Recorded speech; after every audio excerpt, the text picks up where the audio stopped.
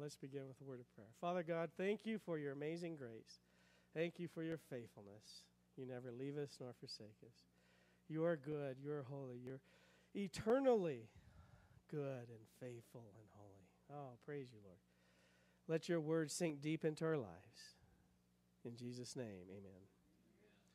Well, statistically, Stanford University ranks as one of the toughest schools to give an acceptance letter. The university recently updated their admission standards and stated that only 5% of the applying students are accepted. 5%. In 2017, 42,497 students applied, and 2,140 were accepted. On their website, they gave students realistic answers for their questions. What is the academic standard to be accepted into Stanford? An ACT score of 33 will put you in the top 50% of applicants. Top 50%. However, the average score for acceptance is an ATC score of 35. 36 is a perfect score. I don't even know. I think I got 21 on it. Yeah, I didn't do too well. Oh, well. Accepted students will also need an average. If they don't do the ACT, then they could do the SAT, and their score would have to be 1520 or higher. That's out of 1,600. The average GPA of 4.18, I didn't get this, out of 4.0. I didn't understand that one. Plus a robust resume of extracurricular activities, leadership qualities, references, and recommendations. Of course, new students also have to pay Stanford per year at $60,000. So that's times 4, $240,000. In conclusion, if you want to get into Stanford, you better be close to perfect. The standard to get into Stanford is incredibly high, and the ability to reach that level is difficult to some and impossible for others. Very few get in, as it was mentioned, only 5%. But those high school graduates who get into Stanford may be close to perfection in academics and leadership, but are they morally perfect? Are they morally good? Perfection. What does that even mean? Never wrong? Never having failed? Never reacting negatively? You know, I thought I was wrong, but I was mistaken, right? Old joke there. I've been wrong many times. Scripture speaks about perfection, though. In Deuteronomy, we're told that God is perfect. In Deuteronomy 32, it says, the rock, his work is perfect, for all his ways are just, a God of faithfulness and without injustice. Righteous and upright is he. God's work is perfect. His ways are just. In Leviticus, we're told that the animal that is to be sacrificed has to be perfect. Meaning it can't have any blemishes or problems, injuries or handicap. We're told in Psalm 19 that the law is perfect. Beauty is perfected in the presence of God, Psalm 50. In Isaiah 25, it says, O Lord, you are my God. I will exalt you. I will give thanks to your name, for you have worked wonders. Plans formed long ago with perfect faithfulness. Perfection is defined as faithfulness, coming through, not failing, able to complete the desired effect. God comes through. We're told in Ezekiel that the temple is a perfect square, all sized down to the micrometer, all the same. Jesus said to his disciples in Matthew 5, be perfect as your Father in heaven is perfect. That's a pretty tall standard.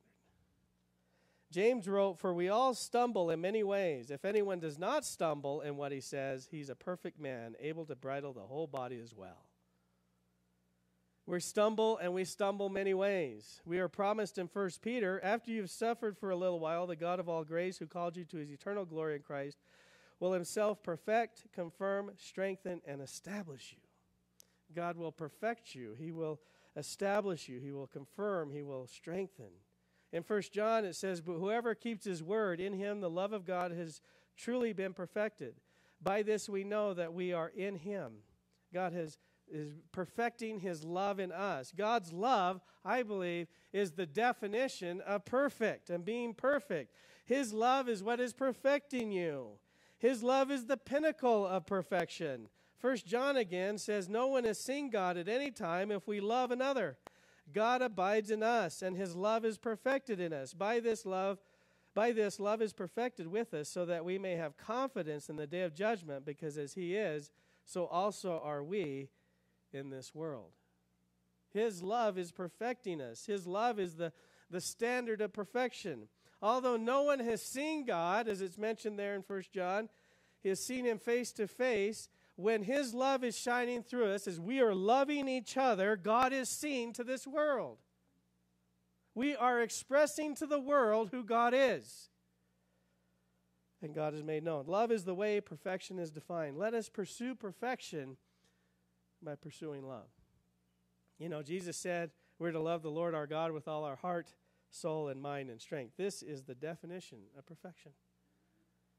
When we think of the word success, how is it defined in our culture? Love is really not the means by which success is measured, at least not the one that I normally see.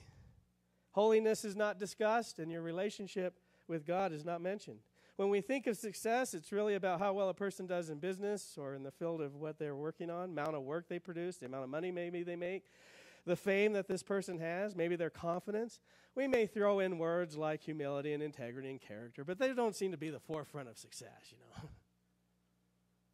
When you think of success, though, in the terms of Christ, it's contrary to that way the world defines it. In Mark 9, the disciples were discussing among themselves who was better. Could you imagine that discussion, listening on that? Well, I think I'm better than you, Thomas. I mean, you hardly ever show up in Scripture, you know. And when you do, you doubt. You know, I mean, and they're fighting with each other. And then Jesus says, guys, what are you talking about? And they don't say a word. They're like, you know, and then he pulls the car over.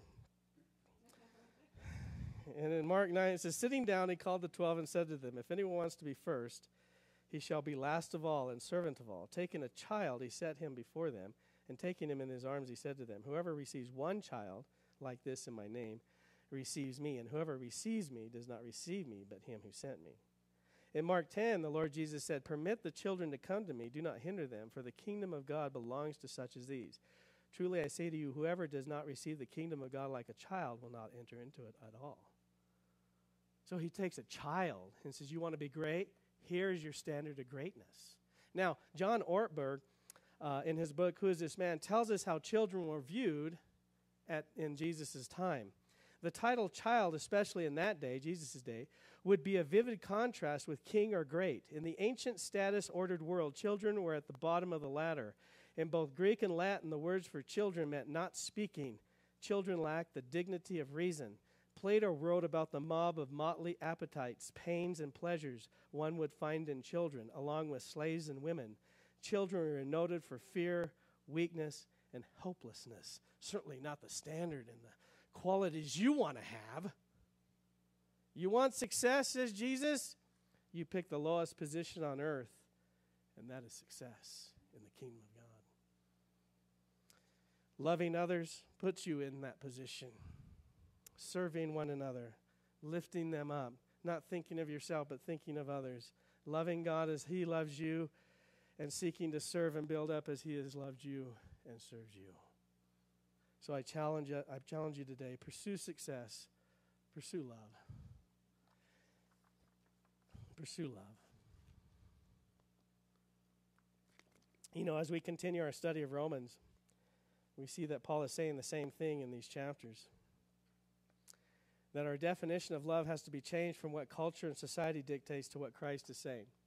What is Christ saying? How is he speaking it? How is he teaching us?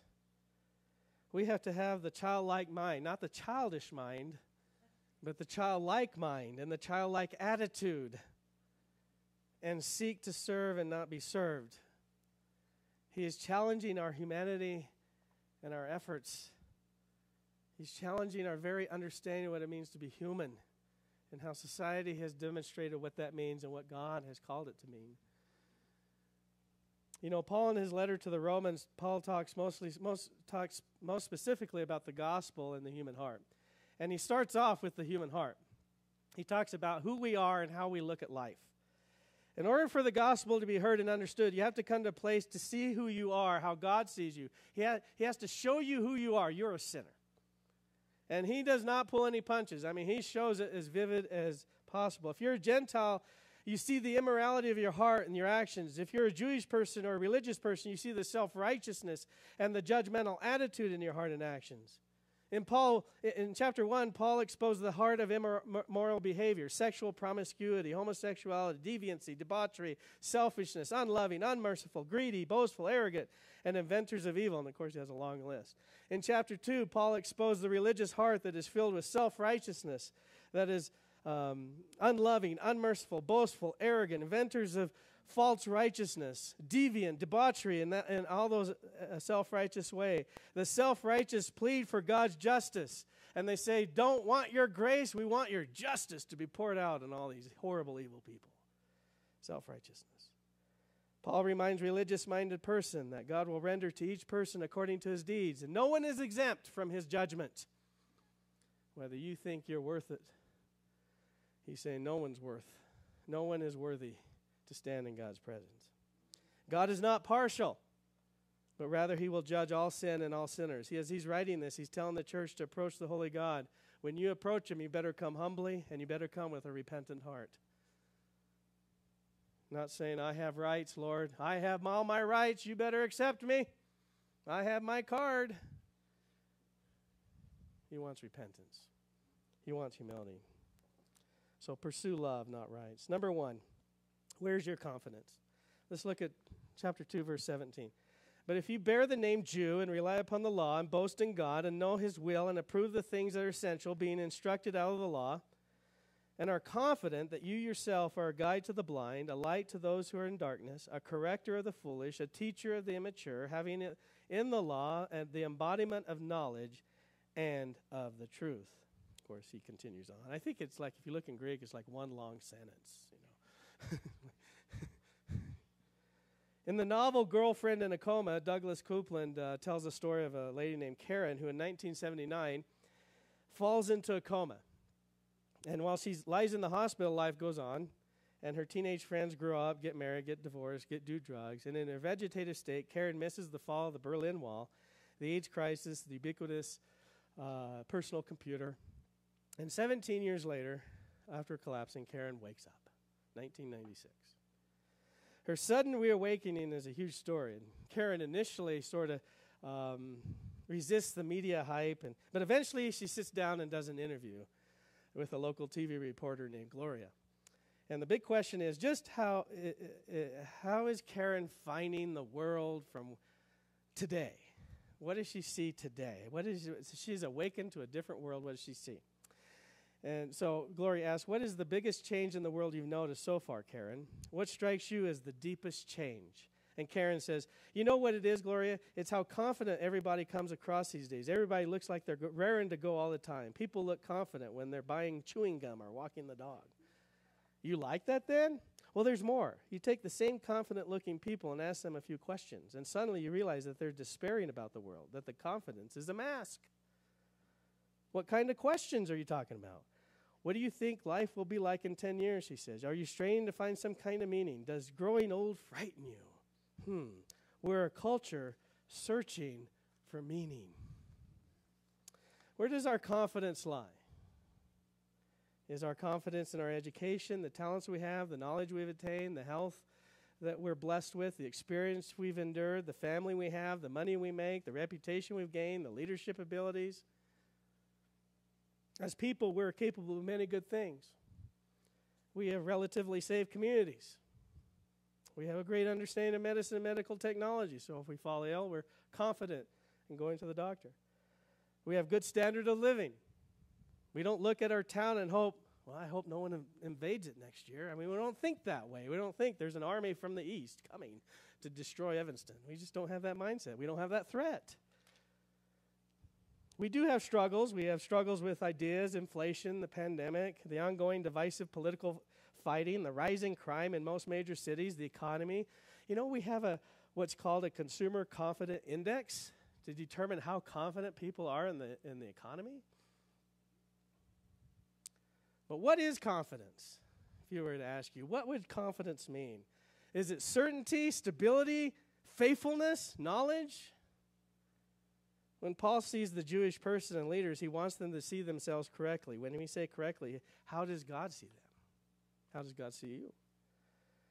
How does God see us? So he says, you bear the name Jew. What are you relying on? You're relying on the name? Are you relying on your ethnicity? Are you relying on your genealogy? Number one, rely on God's faithfulness. The Jewish person were given the greatest of all things. They were given the specific revelation of God as he appeared to them and gave them his word, as he gave them the 10 Commandments, as he gave them the law, as he told them how to build a tabernacle. And what is that tabernacle? The tabernacle is God's presence in the midst of his people. The Jews were blessed by God so abundantly. We today enjoy the benefits of what God gave the Jewish people when we read his word, when we read God's word. They have the law. The righteousness of God was clearly spelled out. They boasted in God. They knew God's will as they had the law. They were confident in telling the blind what is wrong with the world. And they were a light to the world as they knew the law of God and his righteousness. They were able through the law to correct what is foolish and to teach the immature how to gain maturity. But the problem was not so much in what they had, but what they did with it. Romans 9, if you want to come with me, kind of shows how they took what God gave them. In Romans 9, 31, 32, it says, but Israel, pursuing a law of righteousness, did not arrive at the law. Why? Because they did not pursue it by faith, but as though it were by works, they stumbled over the stumbling stone. They attempted it to fulfill it on their own. The Jewish people were confident what God gave them, that they saw it as an entitlement instead of a lifestyle to be lived, instead of grace. But even when it was lived out in their lives, it was lived out self-righteously. The Jewish people became prideful, especially the religious leaders, because we have this knowledge, we're better people than you. God spoke to us, he didn't speak to you. Therefore, we're better people than you. We have light, you have darkness. We have wisdom, you have foolishness. We're mature, you're immature. We are better than you. The problem is that since God has given his revelation to his people, it does not make them better, it makes them responsible. And the same is true with us. We are given the gospel message. Jesus died on the cross for your sins. He forgives you of your sins because Christ died on the cross. And he rose again. Does that make you a better person, better than someone else? My life is more important than your life? No, it makes me responsible to make sure people hear that and know that and to live it out so people will hear the gospel message and know the gospel message. My life isn't more important than yours. I am blessed, obviously, to know the gospel. It makes me responsible, though. Selfishness is rather insidious. I can be selfish and immoral, taking from people what I want that will please me. And I can be selfish and self-righteousness, because when I'm self-righteous, I'm still thinking about me. I'm still looking at me, pridefully thinking I'm better.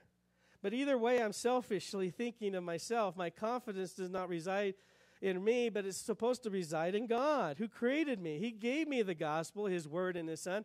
I didn't earn this gospel. I didn't say, look, I'm better than this person, therefore I get it. No, I was given it through his grace. To the Jews, he's saying, don't be confident in yourself or in the name or in your genealogy, but in the God who gave you his word, who created you, who gave you Christ. Be confident in God and his faithfulness. What the Jewish people have is because God gave it. They didn't earn it, but because they're Jewish and are called God's people, a sense of entitlement began to grow, and expectation was born. This is why when Christ went to Nicodemus, he says, you must be born again. He says, how can I enter my mother's womb again? Because that made sense to him. If I'm born a Jew, I'm in. I'm in God's good graces. And Jesus is saying, no. If you're born again, you're in. No person is sovereign. God is sovereign. God expects humility as you approach him. He expects for you to love and not just seek to be loved only by this world, but to love in the midst when you're being attacked and to keep loving. He expects you to repent. He expects you to recognize your sins and then receive his grace. Pursue success by pursuing love. Number 2, how is your lifestyle? So Paul continues on. In verse 20, he says, a corrector of the foolish, a teacher of the immature, having the law, the embodiment of knowledge and of the truth. You, therefore, who teach another, do you teach yourself? You who preach that one should not steal, do you steal? You who say that one should not commit adultery, do you commit adultery? You who abhor idols, do you rob temples? You who boast in the law, though you are breaking the law, do you dishonor God? For the name of the God is blasphemed among the Gentiles because of you, just as it is written. Marc, who pastors a church among the rich and powerful people of Washington, D.C., shares about how he and his wife will walk their dog around Congressional Cemetery on Capitol Hill. And they'll often pass by the names of many people who were quite important decades ago during their lives, but now those names are largely meaningless to probably us today. Who are they? You don't know them. Reflecting on these once powerful people, Deaver writes, but you know what matters most now and forever is this. Were they forgiven? Whether they were in Congress for 1 term or 5, were they forgiven? He shares the following story from his friend Don Carson. Carson was writing movingly about the death of his father. He says, when Dad died, there were no crowds outside the hospital, no notice in the papers, no announcements on the TV, no mention in the parliament, no notice in the nation. In his hospital room, there was only the quiet hiss of oxygen, vainly venting because Dad had stopped breathing and would never need it again. But on the other side, all the trumpets sounded. Dad won admittance to the only throne room that matters, not because he was a good man or a great man, but because he was a forgiven man. When we think of ability, we think of what we're capable of doing. What are you capable of doing? What is any of us capable of doing? We're capable of many great things, of good things. We're capable of creating, fixing, repairing, building, artistry, poetry, engineering, studying, observing, helping. We can use our hands to write a novel, paint a masterpiece, hold up a child, hold a hand, care for someone. And we can also use our hands to hit, strike, write something that will only vilify and hurt, destroy, and even kill. Our minds can use reason and logic. Our minds can read, think, create. Our minds can dwell on the past, the hurts, and plan for revenge and conflict. Our feet can carry us towards someone who's hurting, or they can take us far away, saying, I'll never talk to that person again. Our tongues can be used to speak words of healing and grace, or they can be used for words of hurting and cursing. We're capable of such wonderful beauty, but also of such dark acts. We were created in the image of God. We were created to reveal and live out the love of God that He has given to us. Number one, God is our ability. So Paul looks at the Jewish person who has been given so much by God. What has the Jewish person done with what they've been given? What have we done with what God has given to us? When I say God is our ability, it means He is our strength because we are weak. We can be told what to do, but are unable to really do what He wants us to do because we don't have the power to do it.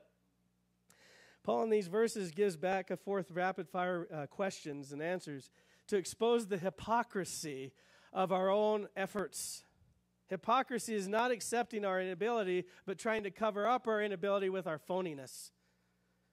The Jewish person has been given the law, but are they teaching the law? So they will learn or teaching the law so they can feel good about themselves. What are they teaching the law for? Is it for themselves? So I could look good? 1 Timothy, we read this. But we know the law is good if one uses it lawfully, realizing the fact that the law is not made for a righteous person, but for those who are lawless and rebellious, for the ungodly and sinners, for the unholy and profane, for those who kill their fathers and mothers, for murders. And it continues on. The law is to expose us of our sin. In fact, Ray Comfort uses that in his evangelism method. He says, have you ever told a lie? Have you ever stolen anything? Have you ever lusted? And you're like, well, yeah, actually. Well, you just told God you're a liar, thief, and adulterer. How are you going to stand in His presence? Oh, well, you got nothing. The law is used to express, to show, and reveal our sin. It reveals our inability. If you look at how the law was given to the people in Exodus through Deuteronomy, God gives His law, then they break the law. He gives more law, they break the law. He gives more law, they break the law. It's just a continual pattern. They continually break the law and follow after their own heart. The law reveals the sin in your heart. It cannot make you righteous. The law is a standard of righteousness, but we or anyone else is unable to live up to it.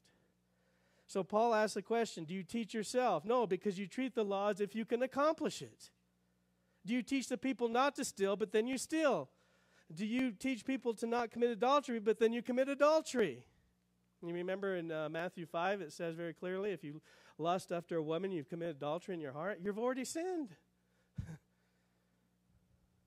Do you abhor idols but rob temples? This is an interesting verse here because it doesn't necessarily mean they're going in to steal an idol, but rather they're committing sacrilege like this temple that has false gods. I am living a life contrary to God's law, so I am like worshiping an idol, contrary to God's word. I'm committing sacrilege against the one true God and how I live and act. They're not different than the temples honoring a false god. We can do that too. We can look down on idolatry, but then we act as if we are not worshiping God. The Jewish person boasts in the law, but break the law. That is the sacrilege. They instead dishonor God because the law is a standard that cannot be reached. It cannot be attained by human effort. We need help. That is why we're unsuccessful in becoming successful. So we change the definition of successful. Jesus said it's easier for a camel to go through an eye of a needle than for a rich man to enter the kingdom of God. Now, in Jesus' day, that was a shocking statement. And the disciples go, well, who then can be saved? Because if you were rich and wealthy and healthy and wise, that means God's blessing you and you're in. And so the disciples says, well, then who can be saved? Doesn't make sense. And so Jesus replied, with people it's impossible, but not with God, for all things are possible with God. It's impossible for us to be saved, but not with God. He can make it happen. Now, when Jewish people were given the law, it did not change them and it exposed them, as it does us. In the book of James, we read, for whoever keeps the whole law yet stumbles in one point, he has become guilty of all. If you break one law, you broke it all. Oh, I got all 9. I did 9 real well. Yes. Sorry, God doesn't grade on a curve. You know, you got 9 out of 10. That's too bad. No, it's pass or fail. Instead, Paul points out that while God gave the Jews his word, instead of making God known to the world, all of his beauty, they blasphemed God. As he was quoting from the book of Isaiah, I believe, and Proverbs. He's quoting from Ezekiel in Isaiah, that is, of saying that you have blasphemed my name among the Gentiles. You've blasphemed my name. You haven't honored my name. When they look at you, they don't see me. They see themselves. And so he says, shouldn't that be a wake-up call when you read that verse? If they failed, what makes me think I'll do better? But somehow we think that, well, they failed, I'll learn from them, and I'll just do a little better job. If they failed, doesn't mean I will. I'll be better. You know, when we read the law, when we read the Old Testament, maybe God wants another way. Maybe he wants to do something different. Maybe God wanted to use the law to show us that we need help. We need a Savior. Instead of trying to distinguish myself from other people, saying I'm better than you, why don't I accept the fact that we're all we're all sinners, and we all need Jesus, and we all need his grace. And he died for you as he died for me. So I'm going to pursue that love. Number 3, what are you able to do? Verse 25, for indeed circumcision is of value if you practice the law, but if you are a transgressor of the law, your circumcision has become uncircumcision. So if the uncircumcised man keeps the requirement of the law, will not his uncircumcision be regarded as circumcision? And he who is physically uncircumcised, if he keeps the law, will he not judge you, who though having the letter of the law and circumcision are transgressor of the law? For he's not a Jew who is one outwardly, nor is circumcision that which is outward in the flesh. But he who is a Jew who is one inwardly, and circumcision is that which is of the heart, by the Spirit, not by the letter, and his praise is not from man, but from God. Now, there are 3 things that were essential to the Jewish world at the time of this, in this first century that really distinguish you. And it was sort of like, these are the big 3. Are you following the Sabbath day? Are you circumcised? Are you following the food laws? And of course, so those other things would fall into place too, the other laws. In Acts 13 and 14, Paul, along with Barnabas, went around the world, or the Europe and Asia and those types, not everywhere, but certain places, Cyprus and Galatia to be specific, and they planted churches.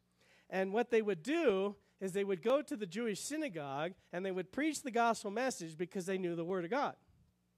And then if there were Jewish men that would become saved, who would bow their knee to Christ, who would accept Christ as the Messiah, he would make them leaders of the church plant. Then he would go to the Gentiles, tell them about Christ, and put them under the leadership of this Jewish elder, because the Jewish elder would know Scripture. And he could then teach these Gentiles about Christ and the Word of God.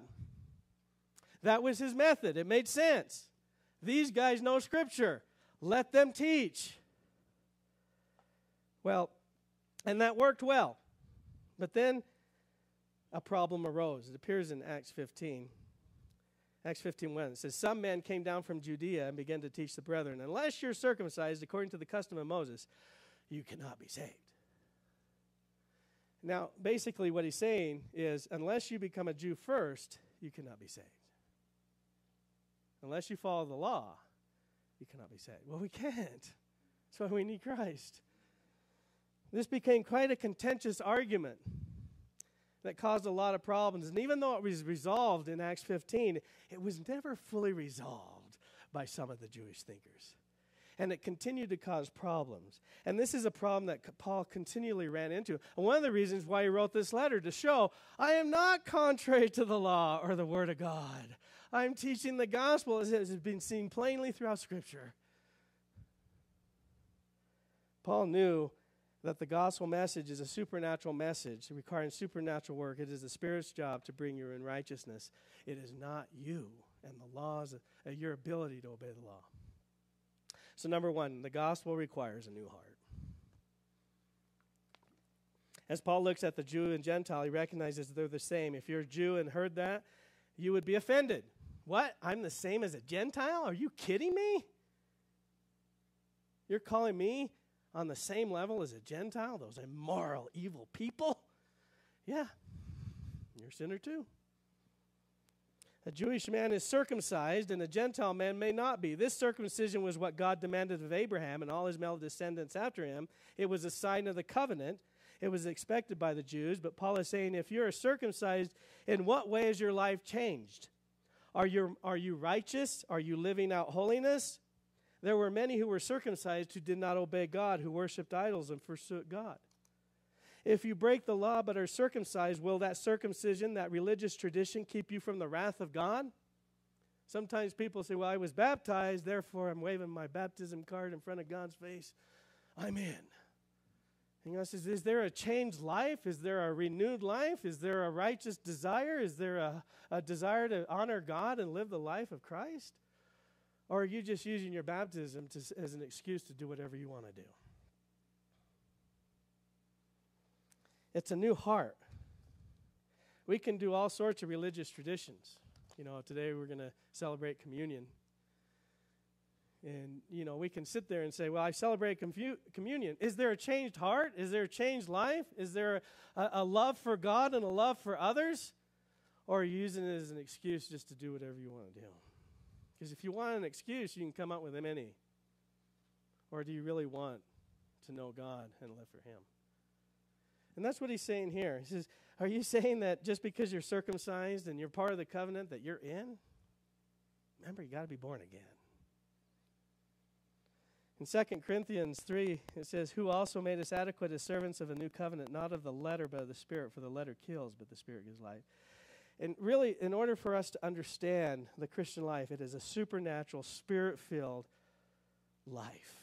It is not a human endeavor. It is a supernatural, Spirit-filled life. It has to be the Holy Spirit. Or it's not going to happen. And so we call upon the Holy Spirit. Please, God, I need you. I need your strength.